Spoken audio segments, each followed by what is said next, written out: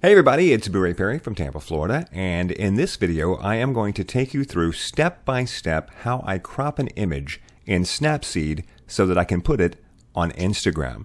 Now, this is the first video in a series. I'm going to start with this image, and then I am going to make a video for each tool that I use in Snapseed until we eventually will arrive at a finished image ready to go on Instagram. And Snapseed is a great little program you can download and use on your phone if you want to edit images on the go because you want to put them on Instagram or Facebook or someplace like that. So I thought I would do a series that showed you step by step what I do to a particular image. So the first thing we're going to do on this image right here is we're going to crop it.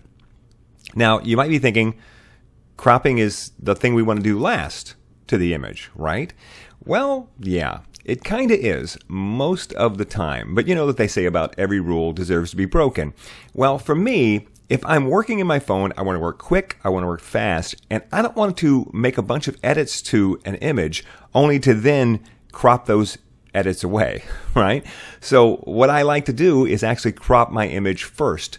And that way I'm working on the finished crop. I'm working on the finished palette for my image, and I won't be wasting any time editing things that aren't going to make the final product. Okay, so we've got this in Snapseed, and the first thing we do is we go down right here to where it says Tools at the bottom right. We press Tools, and we bring up all of our tools. And this can be daunting if you've never used Snapseed. All of these many options, but it's really not that hard once you get used to it. A lot of these options I never ever use, for example. So Crop is at the top right corner right here. You see Crop? So we press Crop, and we bring up the cropping menu. Now, right off the bat, at the bottom, they're going to show you the different preset crops that you can do. And it's already set to square, which is what we want for Instagram. But we're going to start with original. Right there, there's original. So this is our original crop. And we know we want to put it on Instagram, so we know we want to crop it to a square if at all possible. So first thing I do is I try to crop it to a square and see if that's going to work for me, because that's the ideal crop for something going on Instagram. So here we go. Here's our square. Why do we have all these lines in the square? What's this tic-tac-toe grid? What is this grid? What's this about? Well, this is a classic way of helping you to determine the best way to crop an image, and it's called the rule of thirds. And it is as old as time itself for photography and for art and for any time that you're creating something in a set space. The rule of thirds helps you determine how you should crop the particular piece that you're working on. So it looks like a tic-tac-toe grid, but what you really need to concentrate is on the vertical lines or the horizontal lines by themselves. So in other words, if you just look at the horizontal lines, there's two of them. And if you ignore the vertical lines, then the horizontal lines are cutting the picture into three sections: the top section, the middle section, and the bottom section. And now if you concentrate on the vertical lines, you'll see that it cuts the picture into three sections: the left section, the middle section, and the right section.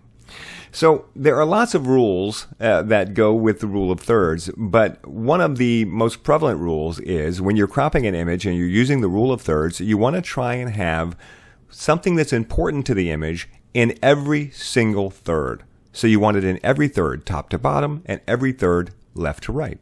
And when you're cropping a square, this becomes kind of easier than most cases, because squares tend to really zoom in tight on their subject fairly easily without extra space out to the sides. So here's our original crop. And when I look at this, I think, okay, well, there's kind of a lot of space around him, right? There's a lot of stuff out here in the corners and in the background that's kind of distracting. I really want to force the viewer to look at what I want them to look at. And in this case, it's going to be his face, and I think his shirt too, because I like his shirt, you know, the black and white stripes. So I want to kind of close that crop in just a little bit. But another thing that you can look at is if you look at those vertical lines, right, and you look at where they fall in relation to his head. His head is the thing that you want people to look at. And as you can see, it's almost completely contained in the inside of the middle section, right? It's not breaking into the left and the right vertical columns.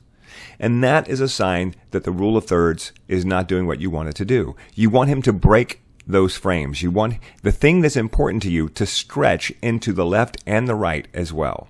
Don't ask me why. It has to do with how your brain perceives things, but it's a proven fact that it works. So let's crop in a little bit smaller like this. Okay, that's better. See, now you see that his head is starting to break a little bit, but you know what? I'm going to crop in even more to right about there. Now what have we got?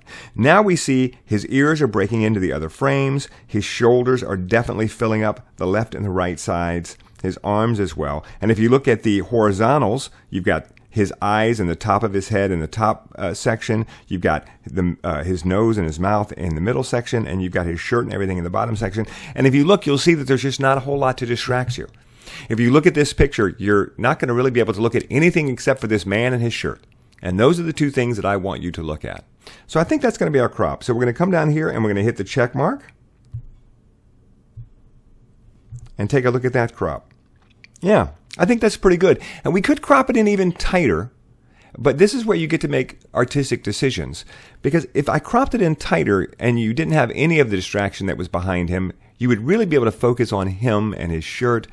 But part of the story that I want to tell with this picture is the fact that I was in the Caribbean, I was standing in a town square, and this man came up to me and asked me if he could clean my shoes. It would be $5 to clean my shoes. And I said, sure. And I let him clean my shoes, I paid him $5, and I took his picture while he did it because I thought this would be a good chance for me to get some cool pictures while I'm here walking around. So I do want to kind of show the square behind him to give a context as to where I'm at. So this is going to be our crop. I like this crop. So this is the end of video number 1. Video number 1 is cropping. I've cropped the image, and now we're going to move to the next step, which is to enhance the image to make it look a little bit better for Facebook. And that's going to be in the next video, so keep watching for that.